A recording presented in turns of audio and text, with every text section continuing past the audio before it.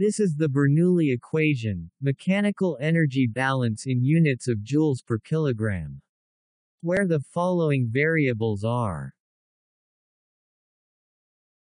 Let's go to solving the friction loss LV. There are two methods in expressing friction losses.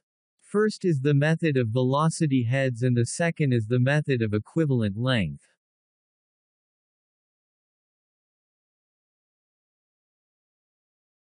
Take note that the friction losses are incurred in the entire length of the pipe as the fluids pass through. This is called skin friction.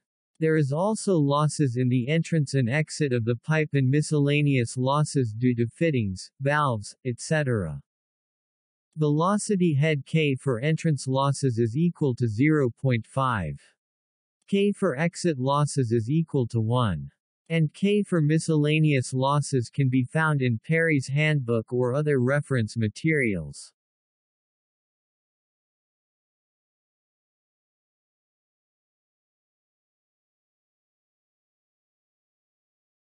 (0.5 plus 1 plus K values for valves and fittings is equal to K total.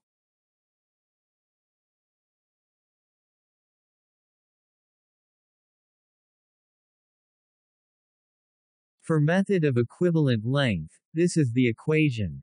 Where L is equals to length of pipe and Lm is equals to equivalent length of pipe of miscellaneous losses, the unit for Lm is also in meters. Lm can be solved using these two equations. Equations for velocity head or equation of equivalent pipe diameter multiplied by pipe diameter.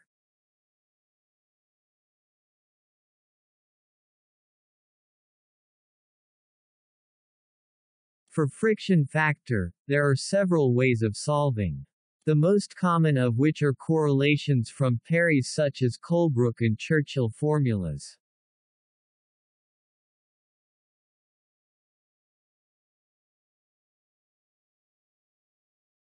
A chart could also be used in solving for friction factor. This is the Fanning friction factor chart from Perry's.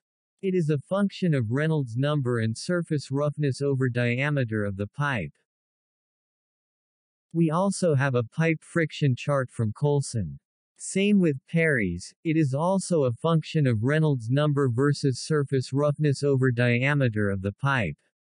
To show you their uses, let's solve a sample problem.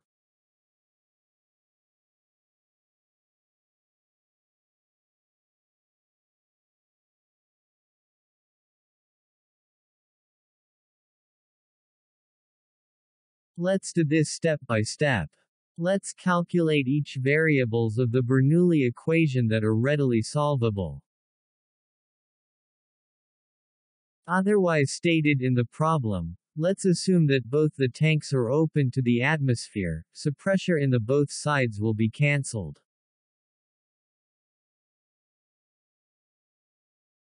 The height difference between liquid levels is 10 meters.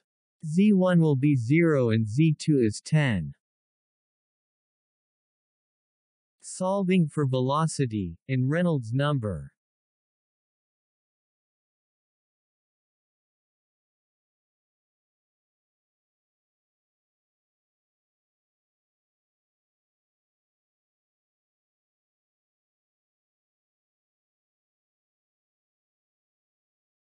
And now we solve for friction losses using the method of equivalent length. L is given as 150 meters. Lm is equals to total equivalent pipe diameter times the diameter of the pipe. Solving for friction factor. Let's evaluate using the different charts and correlation.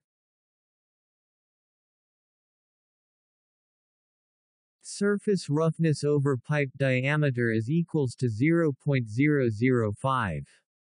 Plotting E over D from the chart with Reynolds number projecting upwards until intersecting the E over D line, we can project straight to the left and read the value of friction factor.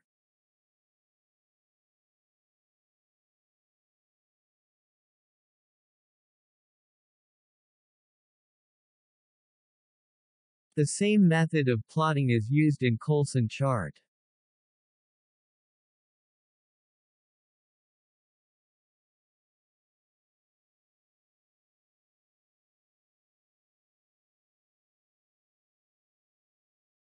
Let's also try solving using Colebrook.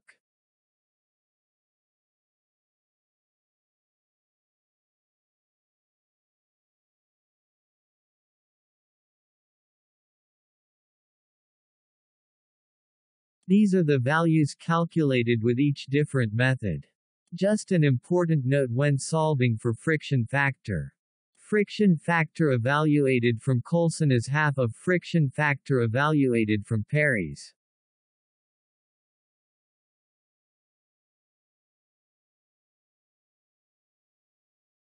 Solving now for friction loss using the friction factor from Coulson.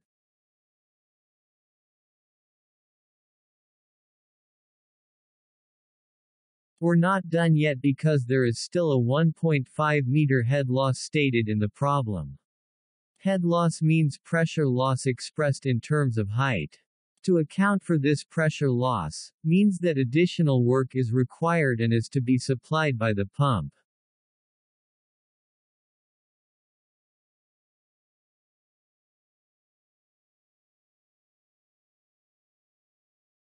Solving for pressure loss using the hydrostatic equilibrium equation, we have